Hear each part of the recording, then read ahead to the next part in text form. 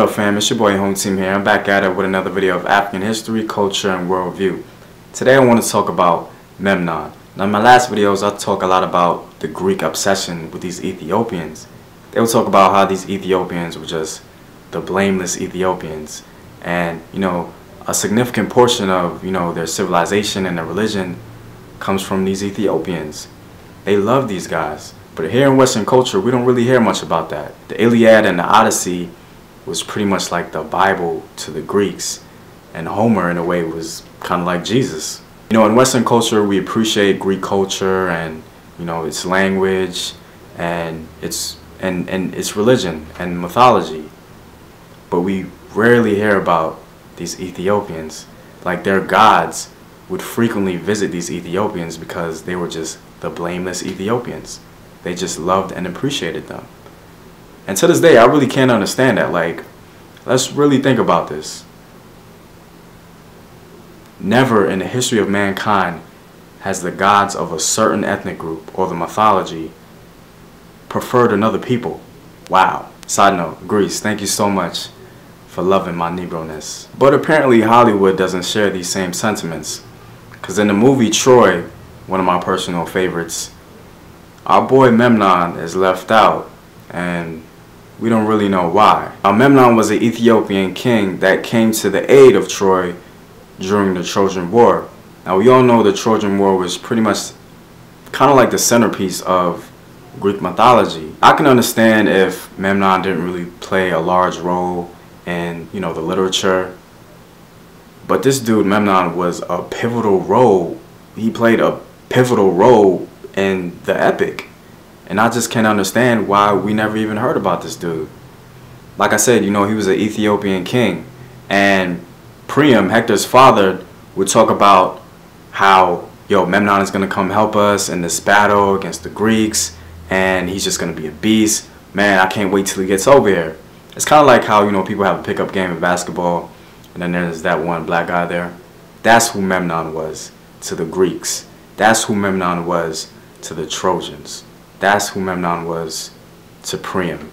And so when Memnon finally comes to help out these Trojans, Priam throws this huge banquet, and oh my gosh, thank the gods, this dude finally came. Zeus and the gods loved Memnon so much, they compared him to Achilles in strength and character and will and in ability. Apparently, Memnon was just as much of a beast as Achilles was. And so Zeus himself told the other Olympians, he said, yo, when Memnon gets on this battlefield, I don't want you to touch him. I don't want you to mess with the war. Let's just watch to see what this dude can do. They were excited about it. They were excited about this Ethiopian. Let's not get it twisted, y'all. Ethiopians to the Greeks were sub-Saharan Africans, like I say, black Africans. It doesn't refer to modern day Ethiopia, so let's keep that in mind. So these Greek gods just love Memnon, and they told him to, not to mess and interfere with the battle. And so when Memnon was punishing these Greeks, the Greeks was just like, they went to Achilles and they was like, yo, you gotta handle your boy Memnon, cause we getting the business over here. And so Achilles is just like, alright. So Memnon and Achilles finally fight, right? And so Zeus and the other gods are so excited. Zeus, he makes Memnon and Achilles into giants so that everybody on the battlefield can stop and watch what these dudes were doing. Is that not a pivotal role in the literature? How do we not know about this story, guys? This is an amazing dude. Memnon was a beast, and nobody knows about him. And so when Memnon finally dies, Hollywood would probably like that. Zeus is so struck and so distraught over it that he immortalizes him, and in a way makes him a god. And so even today, in Greek literature and Greek mythology, we hear about the Legend of Memnon. And in the past, he was worshipped in Egypt and Nubia, and even some Greek priests used to worship Memnon and his image because in a way he was immortalized in the literature and in mythology and in the religion. So let's keep that in mind. You know, like I said before, we look up to the Greeks, but the Greeks looked up to Negroes.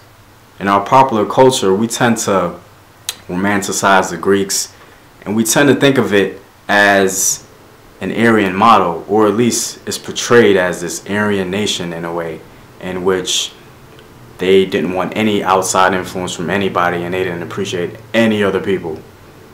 And so we see movies like, you know, Troy or 300 that exclude the reality of what Greece was, which was a multiracial and philosophical society. But yo, let me know what you guys think. Am I exaggerating? Have you learned something about Memnon? Tell me what you guys think. You already know what it is, man. Know thyself. Remember your ancestors. Peace.